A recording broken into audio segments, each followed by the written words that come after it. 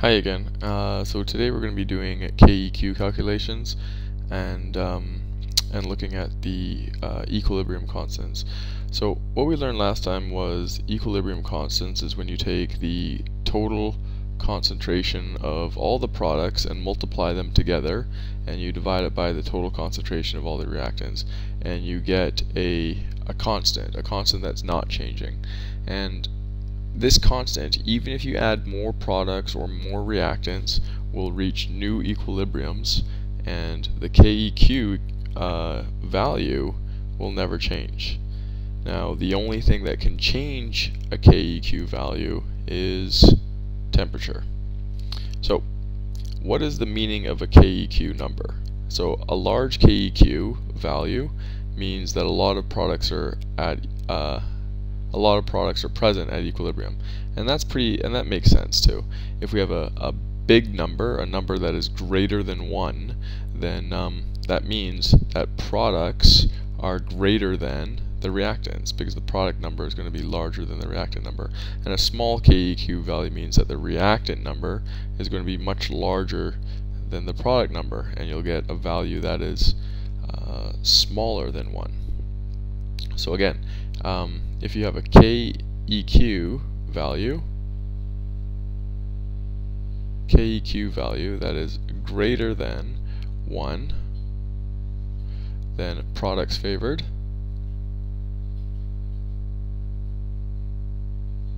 and if you have a KEQ value that is less than 1, then it's going to be reactants favored.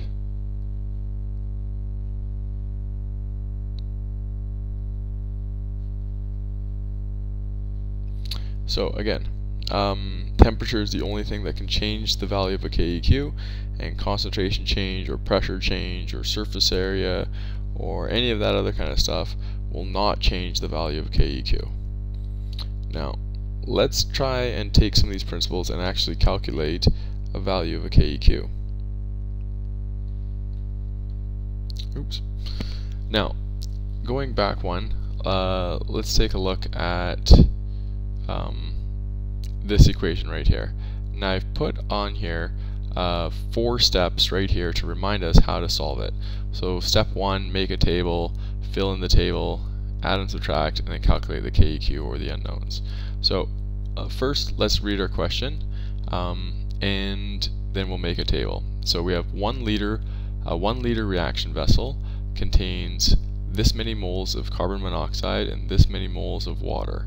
After 1 hour, an equilibrium is reached. And here's our equilibrium. We have carbon monoxide plus water forming an equilibrium with carbon dioxide and hydrogen gas.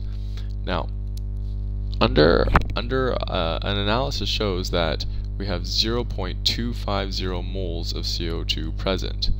So all of these mole numbers right here are all happening in a 1 liter container.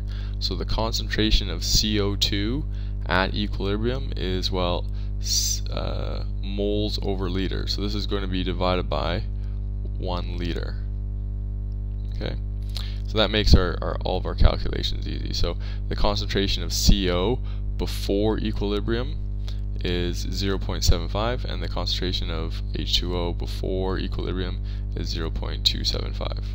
So let's go ahead and do our step number 1, make a table. So how we make a table is first by writing our formula again.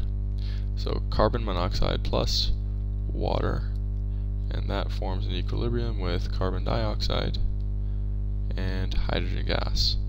So here is our formula, and we're going to make a table starting with our initial, our change, and then our equilibrium, or sometimes we call this our ice table. Now the first thing is we start to fill in the table of what we know. So we start with 0.750 moles of carbon monoxide. So we have 0.750 moles of carbon monoxide happening in a 1 liter reaction vessel. So the concentration is 0.750 molarity. And we have, for water, we start with a concentration of 0.2 750 or 75 concentration. Now at the beginning, our CO2 concentration is 0 and our hydrogen gas concentration is 0. Now since on the product side it's 0, our reaction is going to shift in this direction. It's going to shift right. And when we see at equilibrium, we have, so here is at equilibrium, so we're going to go under the E, where we have 0.250 a concentration of this. Now since it's a 1 to 1 to 1 to 1 ratio, our hydrogen is also going to increase by the same amount, which is 0.250 moles. Again, happening in a 1 liter reaction vessel, so we can just change that into concentration. So in order to go from 0, and now we have this, it must have changed, or in other words, must have increased by 0.250. This also must have changed by 0.250. Now, since it's a 1 to 1 to 1 to 1 ratio, this water must have decreased by negative 0.250. And same with this, negative 0.250. And therefore, our concentration of CO, carbon monoxide, is 0.50. And the concentration of this is going to be 0.025.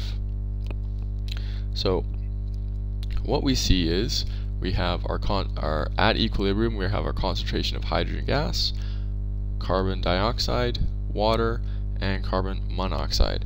And we know that our KEQ expression is going to be concentration of products over concentration of reactants. And in other words, our KEQ is equal to concentration of CO2 times the concentration of hydrogen gas divided by the concentration of water times the concentration of carbon monoxide. And we can put in some values.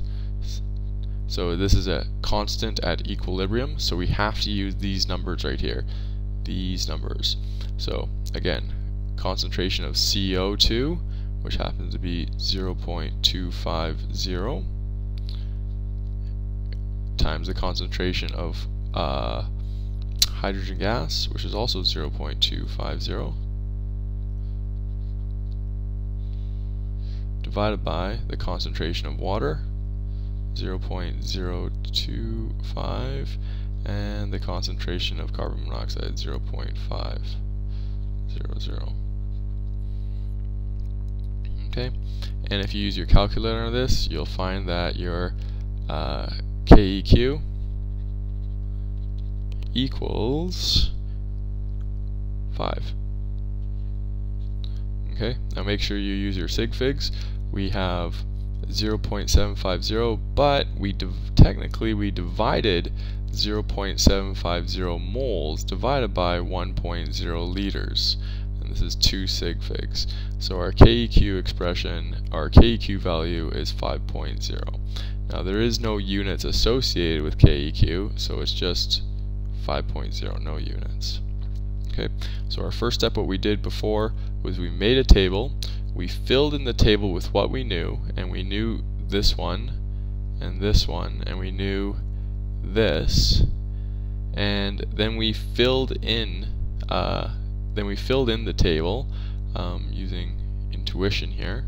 So going from 0 to 0.25, we knew it increased by that much, and therefore this must have decreased by this much. We then subtracted to get these numbers, and we added to get some of these numbers, and then we just calculate KEQ.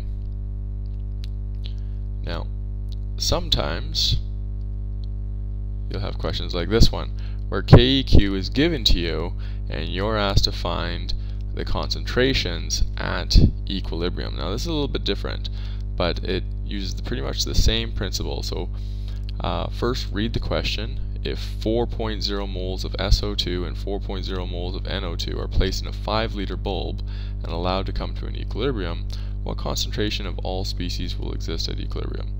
So the first thing you need to do is figure out what is the concentration of 4.0 moles, because it is not 4.0 molar. Okay, it's happening in a 5-liter reaction vessel. So what you have to do is the concentration of SO2 is equal to 4.0 moles over 5.0 liters, which happens to equal 0.80 moles per liter, or in other words, molarity. Okay, so that's the initial concentration of SO2, and the initial concentration of NO2 is the exact same thing.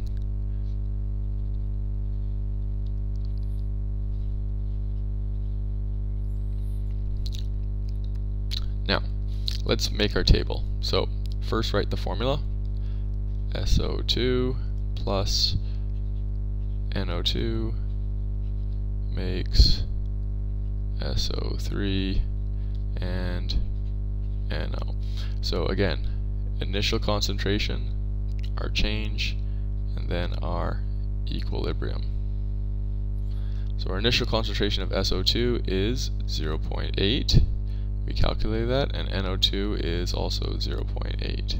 Now the way it is worded is that it's initially placed with these two concentrations, and then it's allowed to come to equilibrium. So the initial concentration of SO3 is 0, and the initial concentration of NO is 0. Since everything is on the reactant side, then what is going to happen is going to shift to the right. Shift's going to happen to the right because there's nothing here to shift left, and that means these ones are going to decrease. Now, we don't know how much this is going to decrease by, and we do not know how much this is going to increase by, but we know that it's going to increase, so we're just going to say plus x. Okay, so we know it's going to go up, we just don't know about how much it is. But we do know that it's a 1-to-1 ratio, so this is also going to be a plus x. But since it's again 1-to-1 to 1-to-1 ratio, this has to decrease by a factor of x. And same with this one.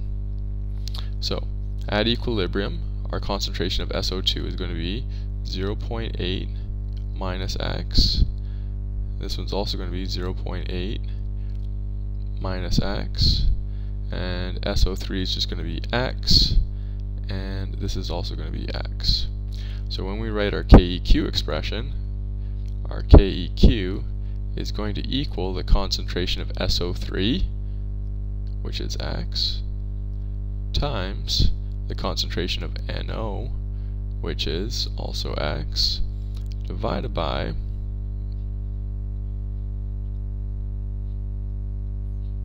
the concentration of SO2, which happens to be 0.80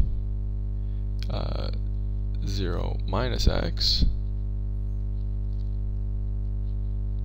and this is also going to be 0.80 minus x for the concentration of NO2. Or what we can just kind of simplify it by going x squared over 0.80 minus x squared.